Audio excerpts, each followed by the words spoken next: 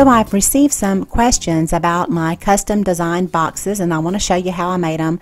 Now, my disclaimer is I am not a carpenter, so I know I'll probably use some terms incorrectly during this video. So all you carpenters out there, give me a break. I'm trying here, okay? So we are going to first, I went ahead and started my lettuce starts and my rock wool like I showed you in the video, the original video. And now I took my shelf that I already had, and I want to get my measurements so I can determine the size of the box that I need. I need my box to fit on the shelf, but I'll need to pull it out occasionally. So I want to make sure that it is not the complete width of the shelf. In other words, I'm measuring inside of the poles here, okay? So I determined my width would be 30 inches and my depth 16 inches. So I recall in the Square Foot Gardening book, the construction of the boxes, there were very good instructions in there. So I pulled it out and I wanted to show you how we're going to put it together. So we're going to kind of interlock each corner, and you can kind of see how it fits together like a little puzzle here, okay? So that's how I'm going to design my box. So back to the drawing board, we're going to go ahead and determine and draw out the design first. I know that the lumber I'm going to use is 2 inches deep.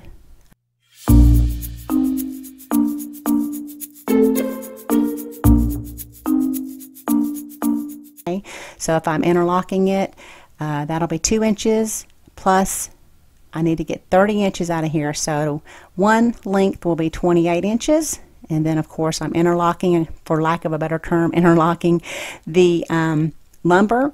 So on the other side I need 16 inches. So again, I have the 2 inches, which is the depth of the lumber here, and then I need a total of 16 inches, so I'll need a length of 14 inches for the other piece, okay? So I suggest you determine what kind of lumber you're going to use, and go ahead and check your home improvement store's specifications for that lumber and make sure that it's true to what you're buying, okay? Sometimes they are and sometimes they're not. For instance, here is a 1x6, but if you look closer at the actual depth and width, it is a little bit shorter, but they're not all that way. And that's because that 1x6 is the pre-milled dimension, okay? But the length will be the same. So I didn't know that, so my design ended up about 1 or 2 inches shorter than I preferred, but you know, you want to try to maximize the space when you're going vertically. So it wasn't a big deal, but I would have liked it to fit a little bit more snug in the shelf. So I also had some items around the house that I could reuse.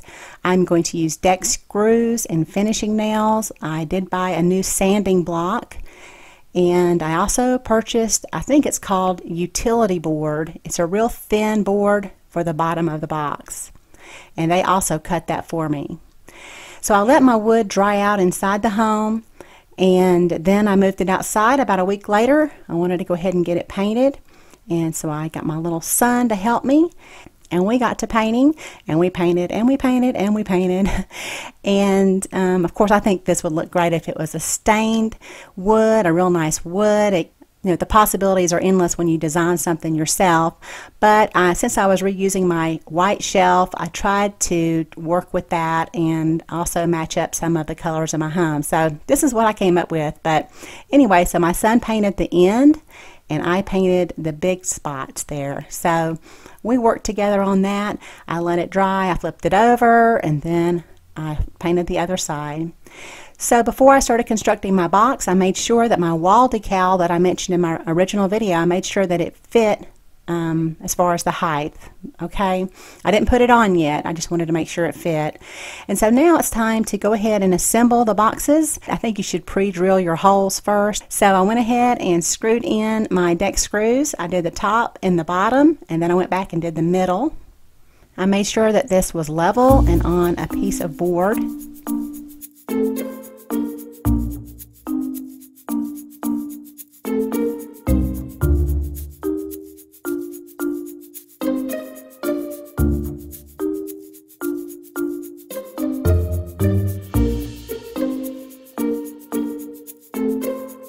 Now I want to go in a little bit deep because we are going to finish it out and paint it again just to make sure it's neat.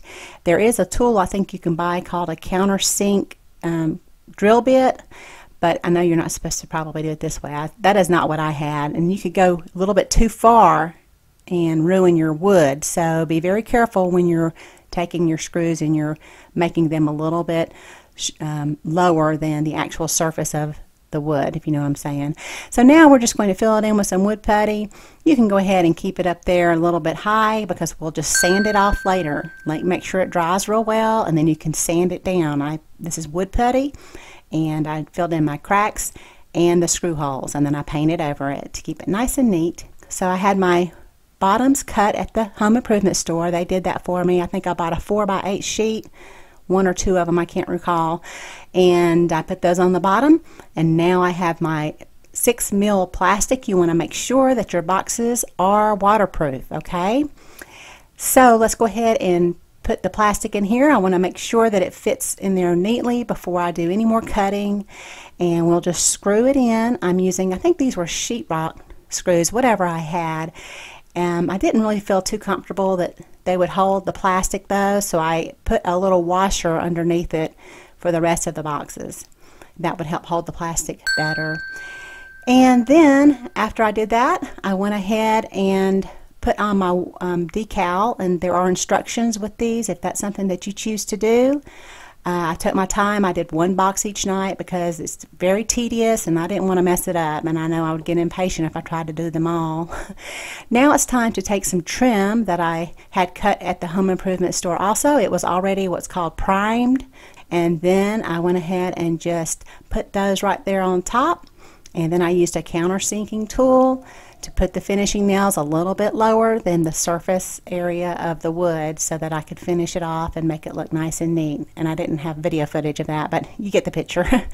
So I tapped those down just a little bit deep, and I'm using this called Patch and Paint. I think this is for drywall repair, but I like to use it because it dries very fast. Sometimes I think it's called spackling. And so you can just use a little dab of this and put it right there on top of the nail head, and it will fill in that little hole so that we can finish it and make it nice and neat.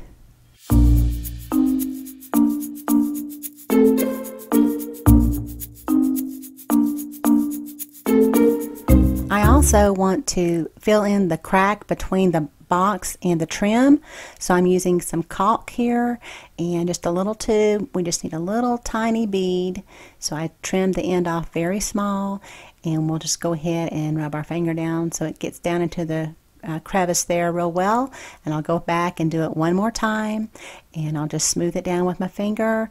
And now we can take like a wet paper towel and just wipe it off like that and make sure it's nice and clean. So now my spackle has dried, and I just want to go ahead and sand it down to make sure that it's nice and smooth. So I'm not bearing down hard, I'm just doing it very lightly.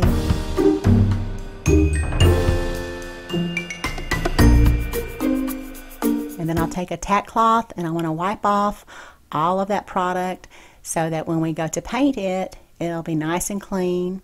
And that's how you get all the dust off so that it's nice and smooth.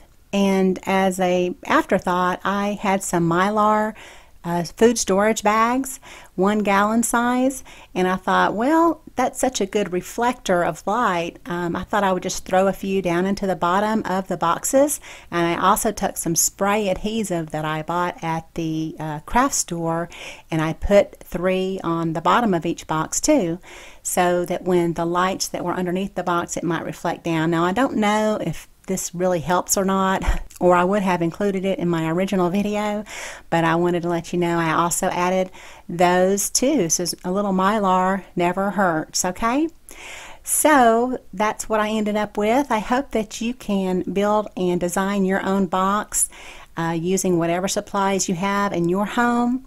I also think what would be a good idea for those of you who have young children, you can always just take a little box and each one of your children can have a box, and then over the years they could put their little handprints on it, like dip them in paint, so when they're really little, and then show it as they grow up. And then maybe it's something they'd even like to take with them one day, and then they can grow food, and it could be a, you know, generation after generation, that kind of thing. I don't know, I just like things when you can design them yourself. I always think that's a lot of fun. So if you enjoyed the video, please let me know by giving me a big thumbs up.